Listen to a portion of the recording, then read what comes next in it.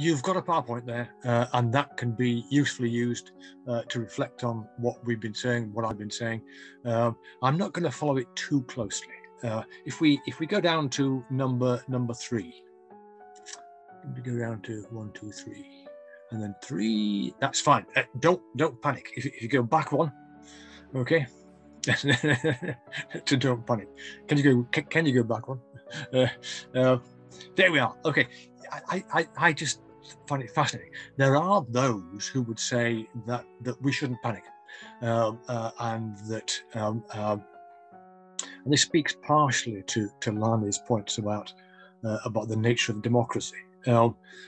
Pinker, for instance, Steven Pinker talks about the Enlightenment progress in the Enlightenment since the 18th century. We've seen so much progress in thinking, in attitudes, in enabling the demos, the people, to become more in power. They're much more in charge.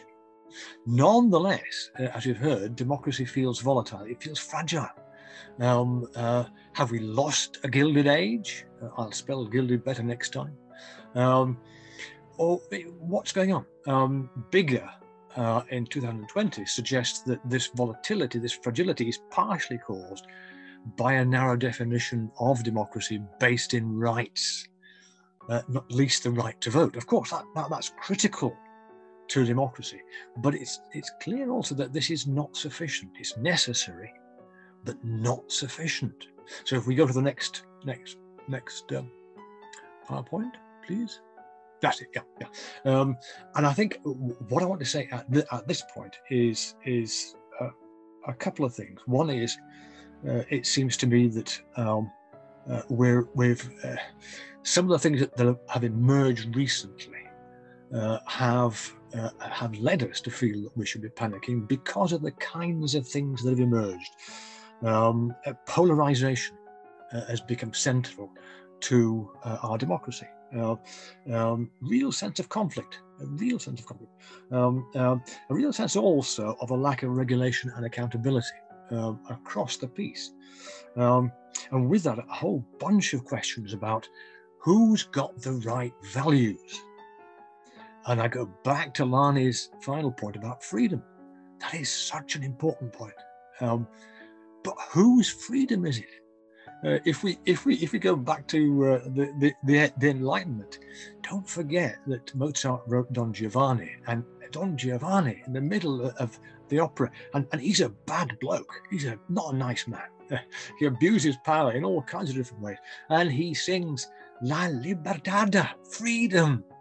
I want freedom. The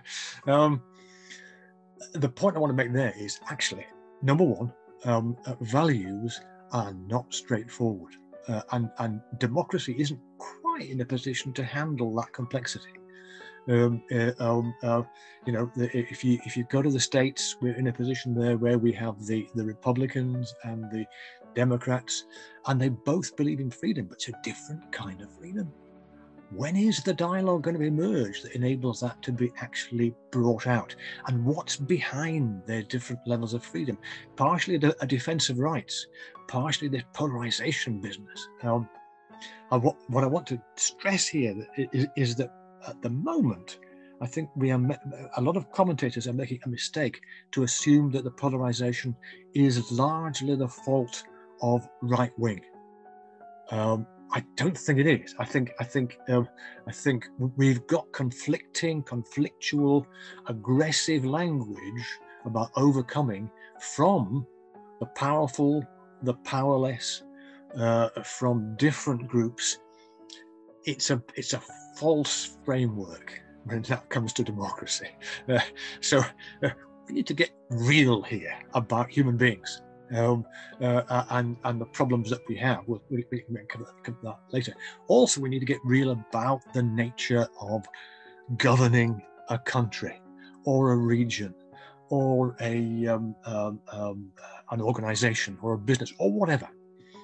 One of our problems in terms of humanity is the notion, and there's good neuroscience around this. There are books like Willful Blindness by Margaret Heffernan.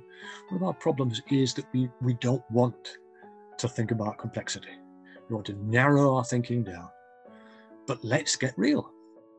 The truth of the matter is that all leaders are faced, and all individuals are faced by this wonderful notion of VUCA. The social and physical environment is volatile, it's uncertain, it's complex, it's ambiguous. And there's no way that we can put that back in the box. They're out of the box. There are no simple deals. And part of the problem about democracy at the moment is that some leaders think they can offer simple deals. And if you look at the social media approach to Brexit, I hate to bring Brexit up, but there we are. The social media approach to Brexit was very, especially the leaders, was very, very simple and simplistic. And with that, of course, comes an erosion of truth. And with that comes a whole bunch of questions. But those questions are not answered or taken seriously. No simple deals, no simple responsibility of a leader to sort things out for us. And coronavirus has reminded us of that. That's quite an exciting thought, because suddenly coronavirus has said, well, we're all responsible.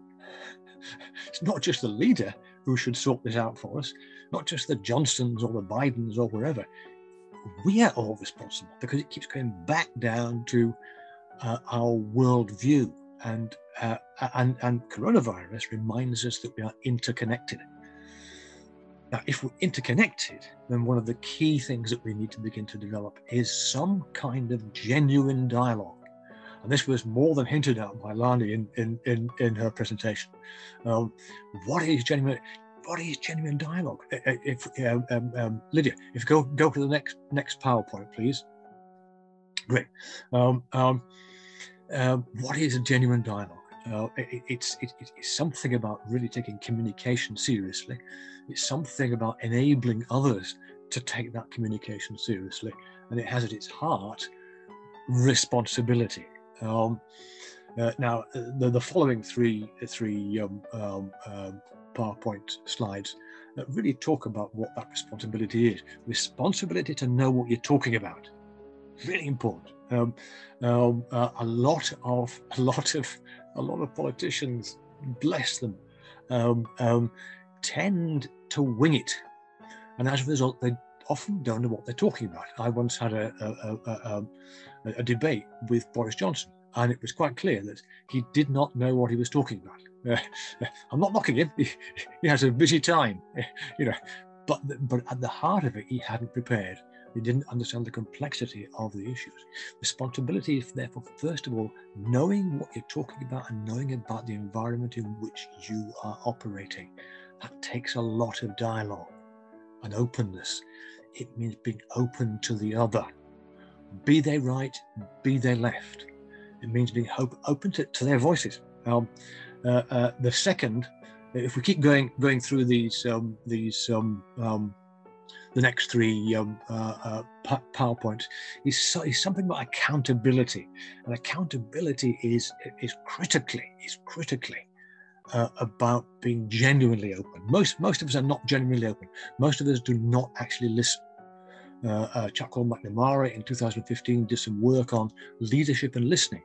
Most leaders said we lead by dialogue, but when they were empirically tested, the fact is they didn't. Communication was one way in 80% of the time.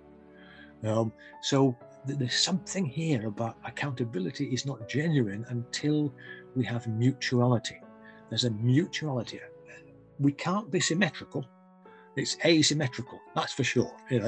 More power here, less power there, but we can begin to develop some kind of mutuality. And that mutuality is at the heart, I think, of democracy. But it means also we, the people, need to begin to take President Lincoln seriously. By the people and for the people. It really is about individual as well as leadership responsibility. And then finally, and we'll end at this point, we'll go to the next one. Positive responsibility. This is the third element of responsibility in leadership. And I think it's perhaps well, they're all important, but this is perhaps most important. You see this emerging really well in Technicolor with the coronavirus. It's about how we share responsibility. It's about how we create things in the future. It's about how we work together and negotiate responsibility as we respond to all the problems. And this is the way in which we do that actually focuses on our identity. It enables us to develop our identity as a nation, as an organization, as individuals. Once more, dialogue is at the very center of that notion of responsibility. The argument is that so many of the aspects of human life want to move away from that, and therefore we need to have leadership which enables us to come back to it, to face the reality, and to begin to share responsibility at local, national, and so forth level. Ironically, the only time that actually happens is when the whole nation has a threat imposed, and then we come together and we work together, etc., etc. It's almost as if we only come alive in conflict. So how can democracy enable us to come alive not in conflict, but in a situation where we really begin to appreciate and understand difference? Because difference is of the essence of democracy. And understanding the differences that surround us, the differences of the opposition parties. We can't begin to respect the other until we have actually given them time to speak and we've heard their voice and we understand their feelings. How are we off for time, Lydia? What have we got left? Are you timing me? Well, Emily. You can take some more 5 minutes. No. 2 more. We're gonna keep tight.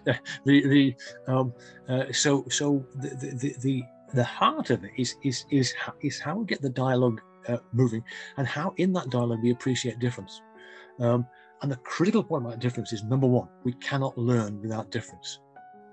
If we haven't got difference, we do not, and go to Mikhail Bakhtin and Sidorkin and all these guys, they're really into that. Without difference, we cannot learn. Partially because without difference, we can't look at ourselves and we can't see ourselves without that different perspective. It's all, Lani, as you know, basic peace building stuff. And bringing peace building stuff like Lederach into the heart of our democracy, seeing the other as a human being, but we can't understand them as a human being. There you are, you see, seeing the whole and the connection, the points of strength and the connections. We're watching the web of which we are a part, but we are a part. We can't stand apart from that web. Engaging difference, learning therefore. But as we engage difference, we're also engaging the other relationally. Bakhtin talks about the ontological nature of dialogue. It's not just that we're looking at different ideas or even different perspectives or even different worldviews. We're looking at other people and enabling a relationship to be formed and developed. We're enabling trust to develop. Serendipity, quite crucial, because that is a term which Horace Walpole invented, based on the 3 princes of Serendip, who spent their time moving around the world learning through sagacity and good fortune. It was almost by luck. They learned on the hoof as they were moving around the world. And in all of that, we can't then begin to engage in creative practice together. Now, dear old Joe Biden's trying to get that engaging in creative practice. There needs to be a lot more listening. And I think that will bring us, along with this notion of identity and the way in which responsibility is focused in identity, that will bring us to think about in the next bit about how we can begin to develop democracy in this human-centered way.